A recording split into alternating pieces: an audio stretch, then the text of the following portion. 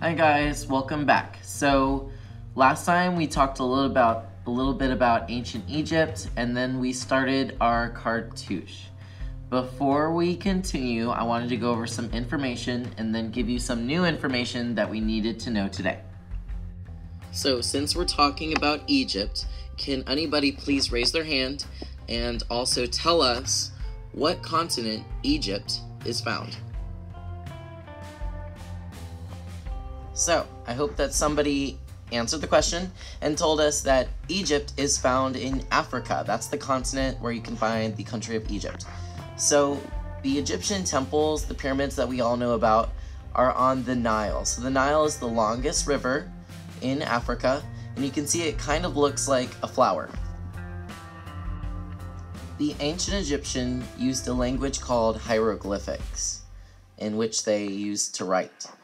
Take a look at these hieroglyphics here, and if someone could please share with the class, how is hieroglyphics different from the English that we use? I hope that someone could tell the difference and told us that hieroglyphics look a little bit more like pictures when we have a lot of letters in our language. What makes ancient Egypt interesting is that they had, instead of kings and queens, they had what was called pharaohs. Pharaohs, or other very important people in ancient Egypt, would have something called a cartouche. So a cartouche was an oval-shaped nameplate. They would have their name in hieroglyphics on the cartouche. A cartouche could be read up and down, or it could be read from left to right. The cool thing about the cartouche is that everyone's would look a little different. Although the ancient Egyptians have obviously died out, we can still find some of their oldest temples in Egypt. Today, Egyptians live in cities just like us. There is one pharaoh that I would like you to know. His name was Pharaoh Tutankhamun. And he is called the Boy King because he started ruling over the entire Egyptian Nile when he was 9 years old. Almost 100 years ago, King Tut's tomb, or where the Egyptians buried their kings and queens, was found.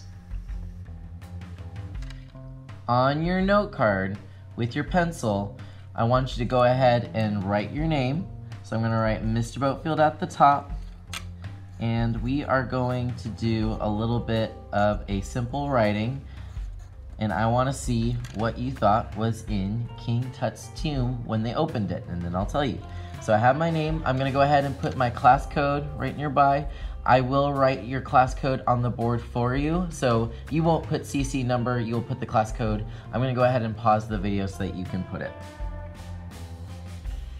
Awesome.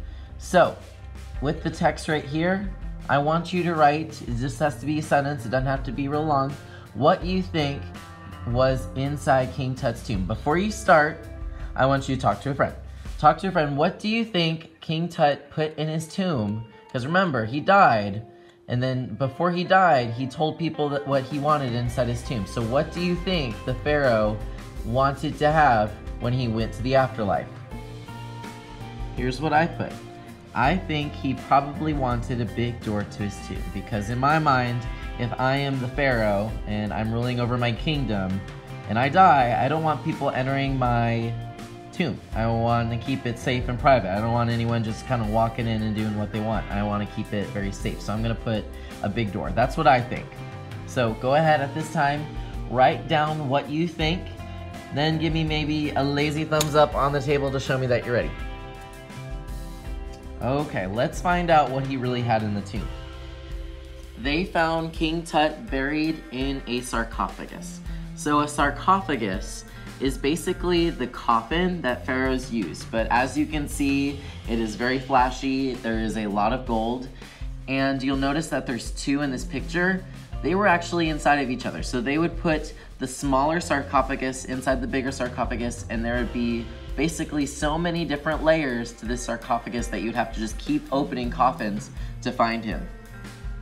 And of course they found chests full of treasures. They also found his throne, which was kind of like the pharaoh's chair that they ruled over, and it was made entirely of gold. Okay, so you can leave this note card on your table. I will pick this up and take a look at it later. We should have also picked up a placemat, paintbrush, and paper towel. Your pendants for your necklace that we're creating should be on the middle table.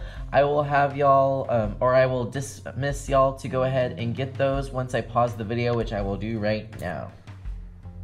So today we're gonna be adding a little bit of paint to this. Now I will be calling y'all up by Table Colors to come up and get one of these. This will be for the paint that we're using. There are 2 sides, so we're actually gonna be sharing. Each person can have up to 3 colors, and we are going to be sharing this. So you'll have to sit by someone, and one side will be yours, one side will be theirs. So you'll get to choose one metallic color. So remember, the Egyptians really like gold. They were just gaudy like that. They just loved being fabulous, I guess. We're gonna choose one metallic color, and then you can choose up to 1 or 2 more non-metallic colors. So think like black or brown.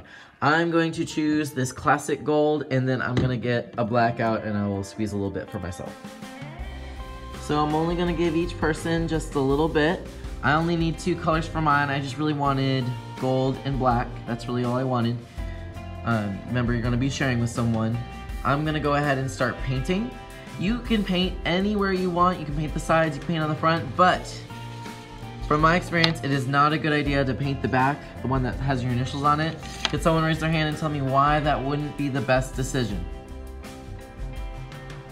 Okay, I hope someone raised their hand and told us it's not a good idea to paint the back, because if you paint the back and then turn it right back over, it will get stuck to the paper.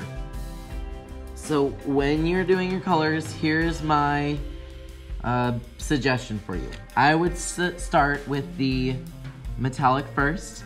The way I'm gonna do this, and you can do yours differently, I'm gonna put my metallic all over it, except for the back, so I'm even gonna go for the sides too. And then I'm gonna wait a little while, just wait a couple minutes for it to dry a little bit, and then start with the black. So I'm gonna do metallic first, and then other colors. So as I'm painting, I notice I'm having a couple issues.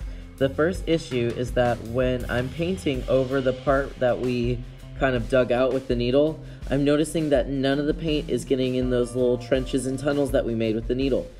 To do this, guys, we're gonna have to take the paint, and you're gonna have to get real nosy with it. You're gonna have to stick the bristles in between those valleys and kind of fill them up. It looks a little bit neater that way. So I'm gonna go ahead and do that. Just take your time.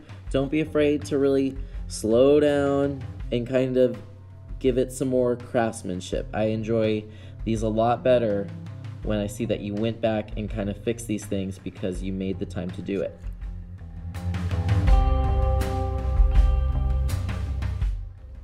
Okay guys, so I'm still going back and I'm fixing most of those little problem areas. It's a little bit tricky, but just take your time and fix them. But here's problem number 2. I'm noticing that some areas, like this area, the gold I can see really well. And then some areas over here, I can still see through the paint, and I can still see that white clay underneath, and I don't like that. So while this is drying, I am gonna go back and add another small layer of gold paint. That will help cover that up and make it look a little bit more craftsmanship-like. So I'm just gonna take my time and I'm gonna go back. It may take a couple minutes just for it to dry, and then you can add another layer, but I think it's worth it if you just take your time. Okay, that's starting to look super good, super flashy. I like it, I like it. So now I'm done with the gold, and like I said, you didn't need a whole lot, so I'm not gonna give you a whole lot. I need to use the black now, but I still have gold paint on my brush. It is super important, guys, that you take it and give it a little bath in the water that I should have put on the tables. Oh my gosh, I can't talk today. And then make sure that you dry off on a paper towel. That's what it's for. And then you can go in and get you a second color. And I'm going to put my second color here. And then I also think I'm gonna put it on the sides just to be creative.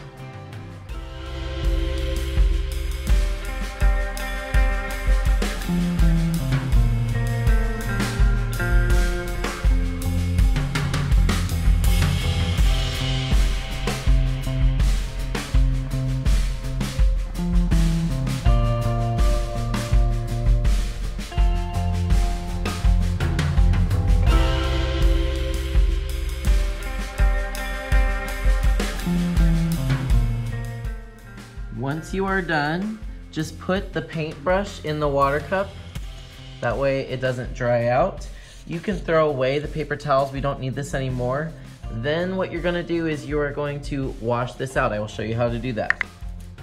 So when you clean these out, what you're gonna do is you're gonna go to the sink. You're gonna find these big paintbrushes kind of hanging out there. Turn on the water a little bit. Very, very soft water. It doesn't need to be crazy water. Don't just do soft water. And what you're gonna do is you're gonna hold the palette up to the water, take the paintbrush, and basically paint the paint away with the water. So that's how it works. I know that's weird, but it works really fast.